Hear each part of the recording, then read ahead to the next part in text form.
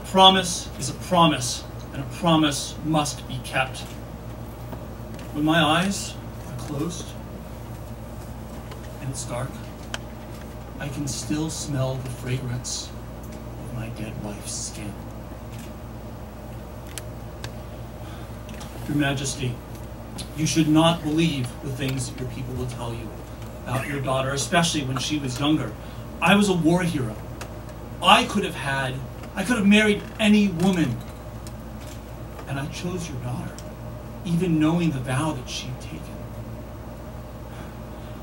I remember her telling me, I was holding her hands underneath the flowering trees, and she said, "I will only marry a man who promises that if I die before he does, that he will follow me into the grave.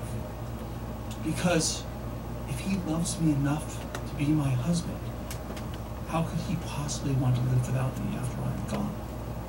And it is not that she did not offer to return the favor if her husband would die before she. She was so beautiful. Our love was incandescent. The wedding was a spectacle, and she burned with love. We both did. Our love lit the heavens with its radiance and its heat. And then she got sick. And then she grew feeble. And then she died. And I remember that last morning before she passed, I sat by her bedside and held her hand. And she looked at me and said, "Husband, do not forget your vow." How could I forget the vow?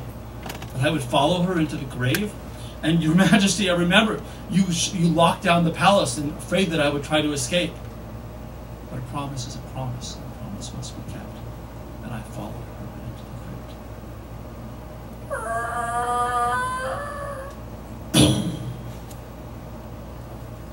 The door to the crypt shut behind me.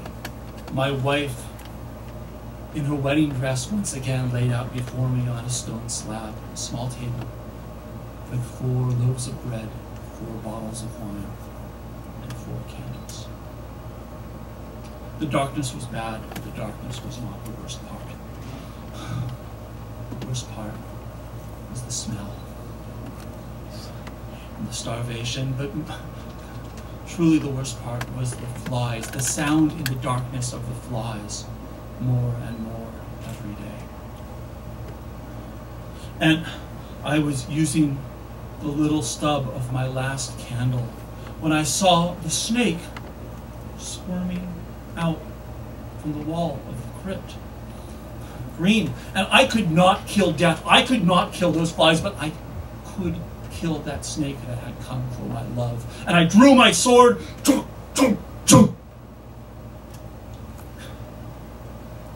Congratulations, I killed a snake.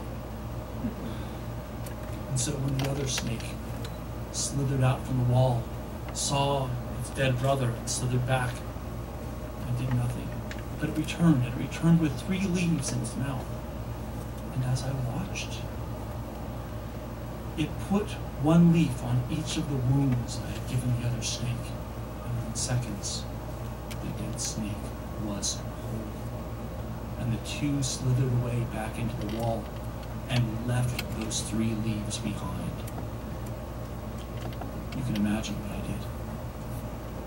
As I felt my wife's life quicken within her breast, I could smell the cold corpse stink of her breath. I could feel something squirming beneath her skin, but she was back with me and she was whole.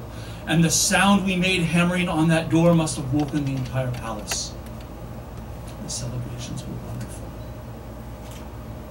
But I don't know if it's that not all of her came back from the grave to me, or if something came back with her. Because before, when we had incandescent love, there was nothing but icy, cold disdain and an unnatural passion. I thought travel might make it better. We would go by ship to visit my father on the other side of the sea. But she did not choose to spend her nights with me on that ship, while she slaked her lust in the ship's captain. And it was on the 3rd night that I felt hands grabbed me. I knew that my servant was around someplace, he who I'd given those 3 leaves to hold. But I was dragged up to the top of the deck, and my wife stood there by the rails, and the storm whipped the waves up over the bow. And I looked at her and I said, "Do not forget our vow." And she laughed. "Your daughter laughed, Your Majesty." And I felt myself flying through the air and into the water. That is all I remember.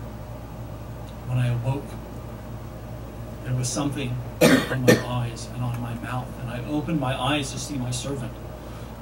He told me what had happened. When he saw me go overboard, he stole one of the small rowboats off the ship, rowed after me, found my body, and put the leaves upon my eyes and my mouth.